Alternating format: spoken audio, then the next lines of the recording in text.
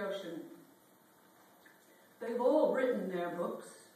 The wind with its scattering of seeds, its steady erosion of terraced hills, histories carved in the grey faces of cliffs whose grief it transcribes into song.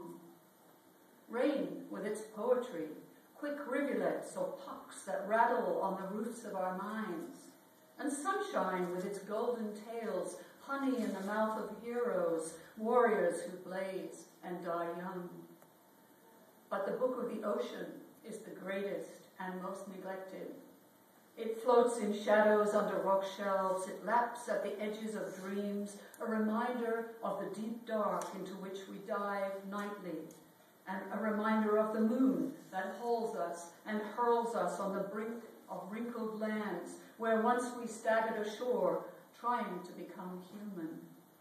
It is written on wavy scrolls at the tide line. It is written as a crab on a dry desert rock. It is written in green and indigo, sometimes awash. It is written to be studied from space or through the mask on a diver's face. Its comedy splashes our feet. Its tragedy writhes in the currents of the night. Like it or not, we are turning the watermarked pages, their words hissing in our ears with blood and with salt, while the moon grows fat, then wanes to the sweetest sickle.